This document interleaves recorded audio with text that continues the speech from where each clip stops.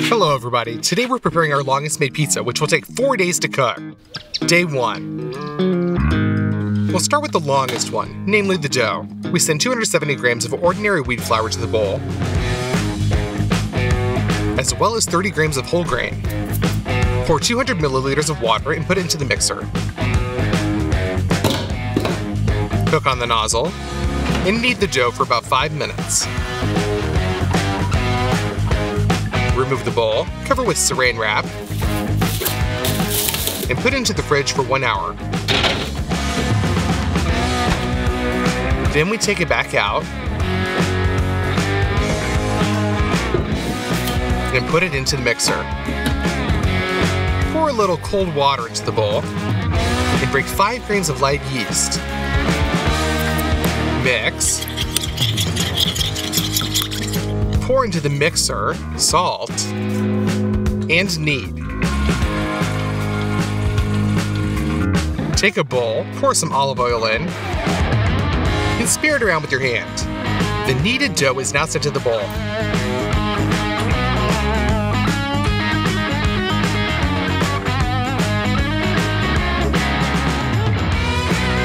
Cover the top with saran wrap and leave it onto the table for half an hour. We take it out, stretch it out in different directions, and put it back into the bowl.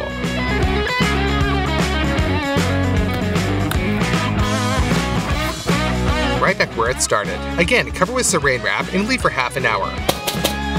Repeat the same thing. We are now preparing the longest dough of all, designed for pizza. The idea behind this dough is that it is not infused as usual in the heat, but on the contrary, in the cold.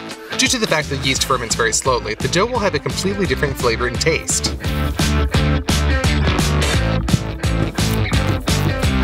We return it to the bowl, and now we leave it in the refrigerator for 3 days. We will prepare products for an unusual sausage. Pour water into a bowl.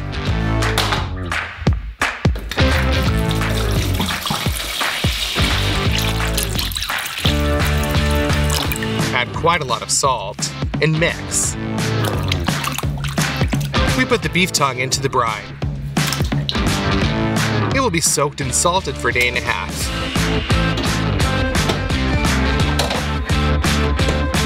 Also, fatty pork and beef are needed from the meat. Cut all the meat into cubes.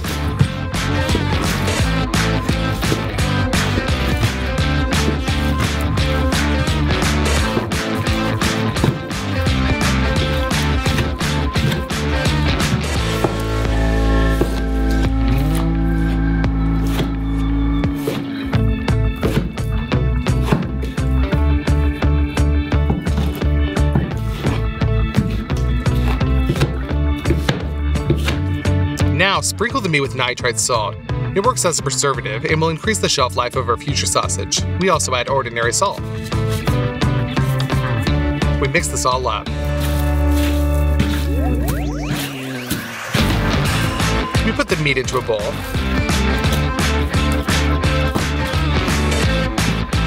Cover with the lid. And back into the fridge to salinate. Day 2. We're going to pickle some mushrooms, but not these. Pour water into a saucepan. Some garlic, a little bit of cloves, a mixture of peppers, mustard seeds, salt, and sugar. We will also cut chili peppers.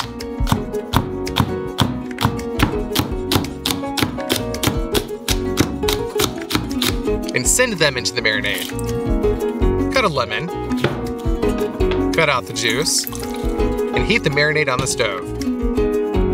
While it is heating up, we will cut the champignons.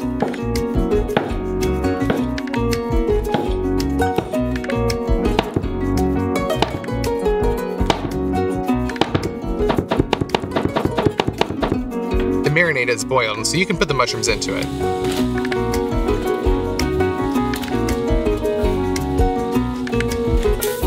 We cook them for about 20 minutes. And they're ready. You can put them into a jar.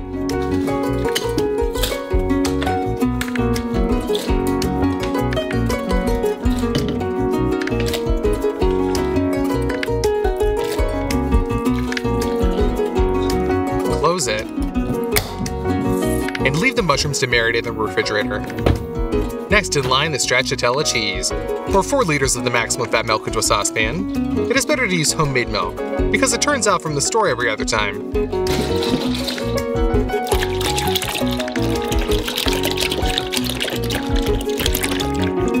Put the pan on the stove. Insert your thermometer and cover with a lid. As soon as the milk has heated to 50 degrees, remove it from the stove. And pour in vinegar, 7 tablespoons.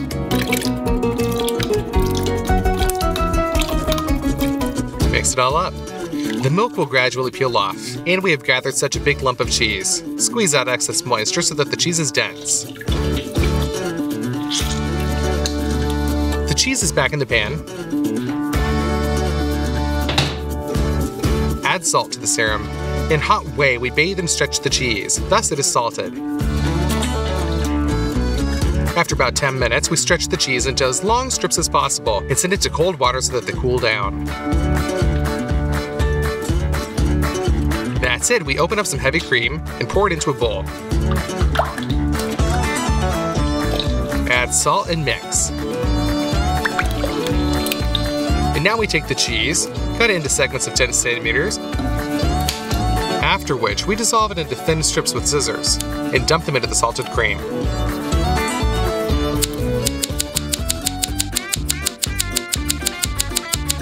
That's it, with that our stracciatella is ready. We send it into the fridge and let it soak up the cream. Day 3.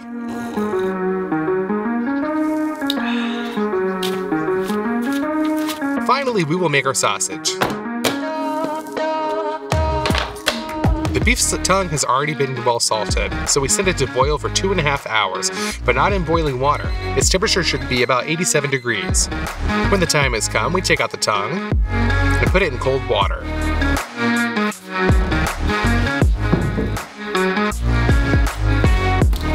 Now, using a knife, we cut off the outer shell from it.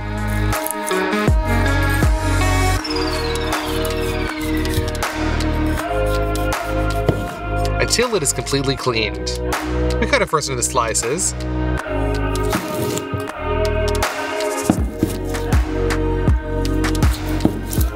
Then into strips.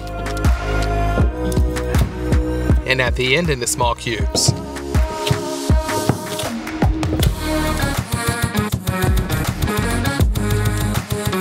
Done. Then we take our salted meat out of the refrigerator, put it into a saucer of our meat grinder, and twist it to be minced meat. Be sure to use a fine grind here. Here we need the smallest mincemeat possible. Done. Now we put this mincemeat in a blender, and pour in powdered milk instead of phosphates, red pepper, and ice for the juiciness of the sausage. We put it in a blender and just grind it all into a paste. Done. We transfer the emulsion to a bowl.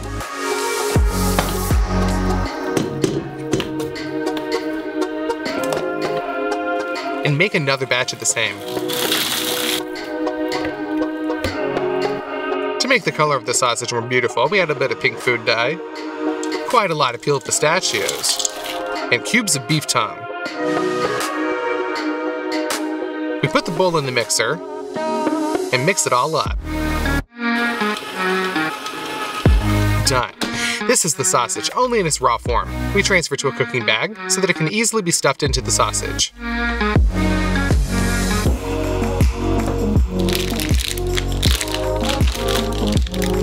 There it is. But we don't have a sausage casing, therefore we will make it ourselves. We unfold the thermal package, cut off a piece of the desired length, then we mark it in the middle, and with the help of a vacuum cleaner, we solder it exactly along the line. After that, we cut along the seam.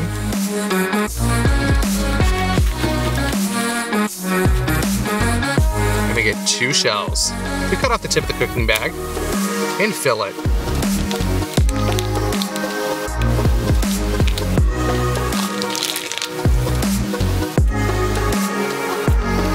Twist one edge.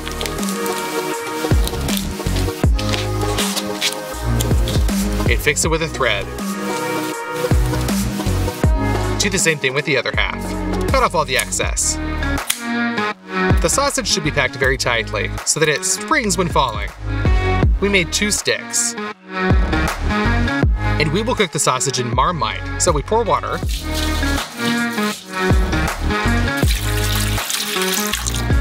Up until the dash minimum. We set the gas stroke capacity with water. Set the highest heating. I have it at 80 degrees. We give time for all this to heat up and cook the sausage. After half an hour of cooking, we stick in a thermometer and pour some cold water in advance. As soon as the sausage reaches 70 degrees inside, we take it out and quickly cool it off. At this point, she's completely ready. We leave it in the fridge. The last 4th day. We're gonna make a creamy pizza sauce. To do this, we send a package of cream cheese into a bowl.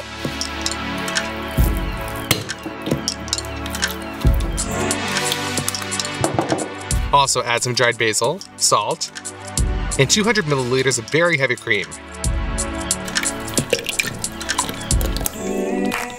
All that's left is only to beat all this with a mixer to a very dense cream.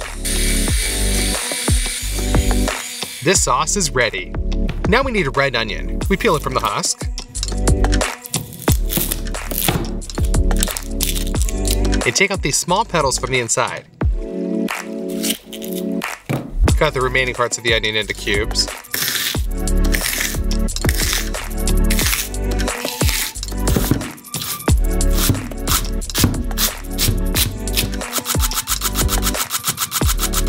I will also use leeks. We cut them in half, make incisions along, and also finely chop.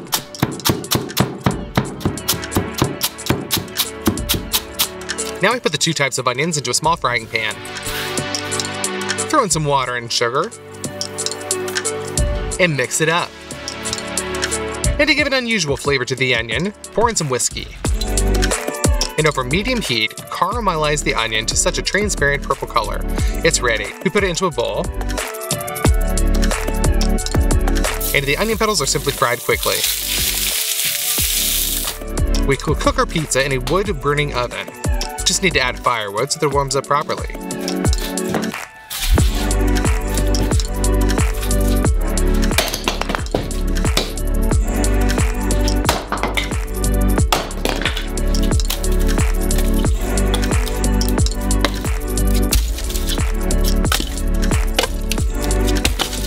We're gonna have some bell peppers on our pizza, but not in raw form, so we throw them directly into the fire. 2 minutes and they've been charred. This is what we need. We scrape off the burn film with a knife.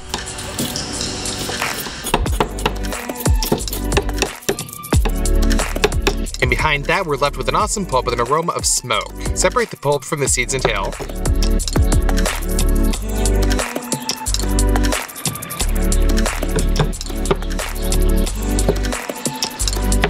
And cut into cubes.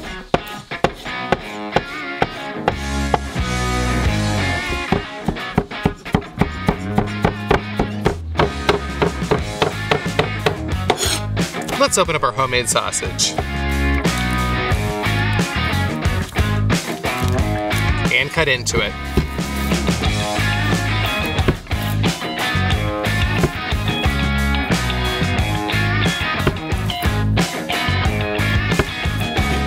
Well, let's move on to the dough.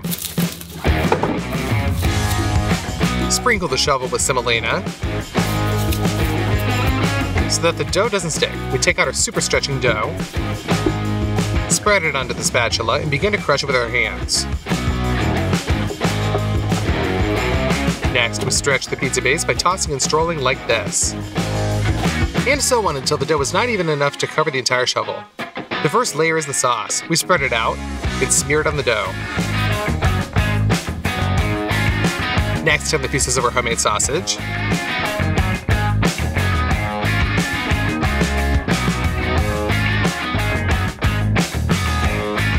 open up a jar of our pickled mushrooms and spread them around.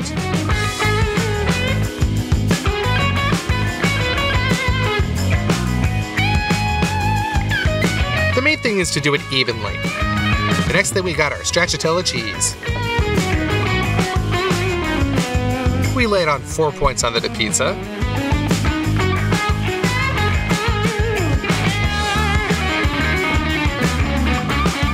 Fried onion petals.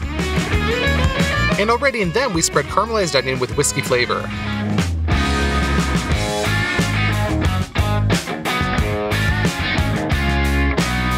All that's left is to scatter the pulp of a bell pepper with the aroma of smoke. The stove is warmed up. We push the coals closer to the walls.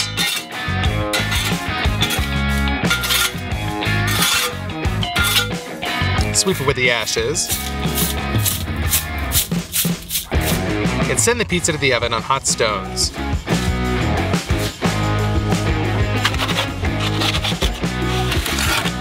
After about 5 minutes, we turn it around because the heat from the coals is much stronger.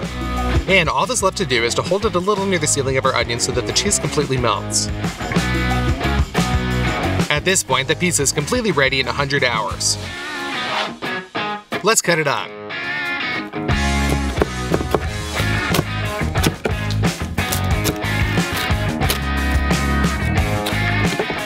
And try it.